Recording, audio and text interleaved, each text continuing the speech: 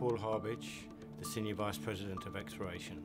The exciting part for me of the 2020 strategy is the 20% growth in reserves over the next 5 years, where we're looking at taking the current reserve base of 42.8 million to 50 million ounces through organic growth and exploration success within our own portfolio of operations. To undertake an exploration strategy, in my mind, you need a business tool.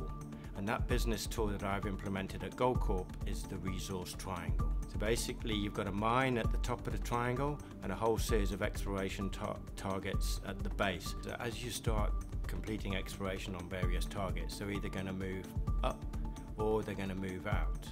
And therefore, it is essential that you continue to do generative work that ensures a constant supply of new targets to the base of the triangle.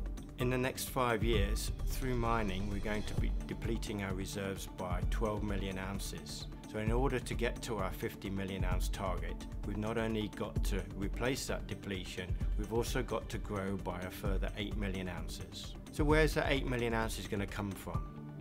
Our first opportunity is the Dome Century project in the Porcupine district of Timmins. There we've got 5.5 million ounces in resources, and the aim is to convert that in two portions, 3.5 million ounces this year and a further 1.5 million ounces in 2018.